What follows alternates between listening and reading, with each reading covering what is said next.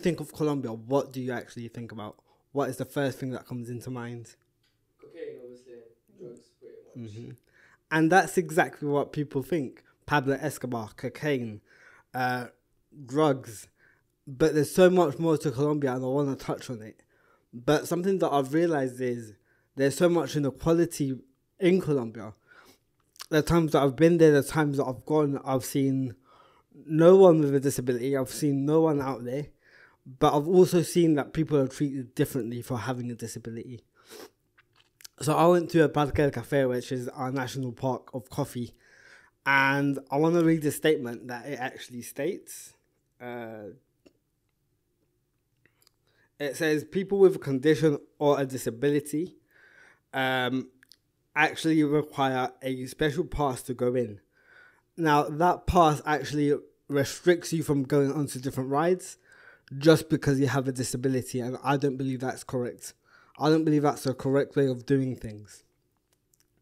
A lot of my family members had to limit their enjoyment for me, and I didn't enjoy that. They had to not go on rides because they wanted me to go on the rides, which I loved it. I loved them for it, but again, they got restricted because of me for to allow me to go on the rides. If I go to a bank in Colombia, again, there could be a 3 hour queue and I could skip the line, and I think that's so unfair. Why should I have to skip the line for a 3 hour wait when other people have been there before me? And I think that is so morally wrong and so ethically wrong. But again, we don't see that in Colombia. We just think of, again, cocaine. We think of Pablo Escobar. We don't think about the people who have been affected. We don't think about the people who are affected by all these changes. And I want to be the person that helps. I want to be a person that helps to change that. Since SOS Colombia, which was a movement in 2021, and the pandemic hit, I started helping people in Colombia. I started sending money to help families at Christmas. Last year, I sent money to help a little kid who unfortunately can't celebrate Christmas. And I've helped him have a Christmas and get gifts. He used to celebrate his Christmas in January, if I'm not mistaken, just because his family couldn't have that Christmas. He didn't have the money. They had to wait until January to celebrate it, which I think is so unfair. I want to give back to families just the way my family gave back to me. I want to help families the way my family helped me have a good Christmas. And I think with your help, I can do this. There's so much that I want to do in Colombia that I think by growing here in the UK, it's allowed me to do that. But I'm going to need your help to make this happen. Do we want to save Colombia? Do we want to help stop prostitution in Colombia? Do we want to help families? Of course we do. But we can't do this alone. Unfortunately, Colombia is in a bad economical place, but we can help them. We can help them. It's just, how do we help them? How do we get to a place where we can send money, send clothes, send accessories that they may need? How do we do it? I don't know, but we need to be in a place where honestly we can help them, because our country is going through this shit right now and we're just standing back. We jump on trends every so often. Black Lives Matter, Latino Lives Matter. But what happens when it's all over? They're still struggling whilst we're still here living our lives.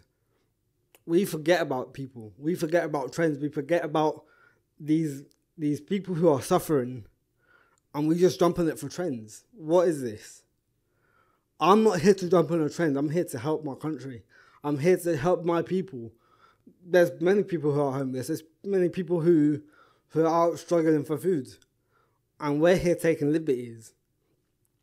I've worked in retail for 7 years, and the amount of food that we waste, the amount of food that we get rid of, we bin. They're good quality foods. They might be out of date, but they're still in good quality. We bin them. Why? Because they're out of date. Are you serious? This has got to change. And I am so annoyed that we're taking liberties. Everything we do, everything we have is our wealth. And we want more. We want more without needing more. Everything we have is a luxury. Everything we do is a luxury. There are people who can't even afford a slice of bread. Me and my family have always gone to Colombia and helped people. We've always given them, an empanada, a drink. But people here seem to think that we can waste food when there are people struggling. That for me needs to change. And I think we are taking liberties. That's so morally wrong, and honestly, I need this to change, and I'm going to make this change. For me, for everyone back home, I'm going to help people back home 100%. Every year if I have to, every year if I can, I'm going to send things back home, because that's how we start.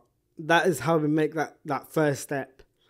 But I don't mind if I do this alone. I don't mind if I get your help. I'm going to make that change for my country. Because the inequality over there for people who are homeless, for the people who have a disability and have to hide and be ashamed of the disability, it's disgusting.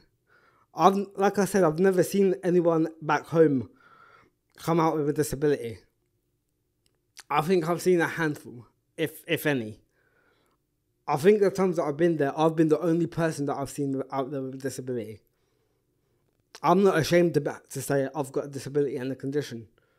But a lot of people back home are, because it's still a taboo topic. It's still something that people are ashamed of. I'm not ashamed of that, and we're going to make that change. We're going to make them feel confident. One way or another, we are going to help them, and we are going to make that change. Whatever it takes. That's it.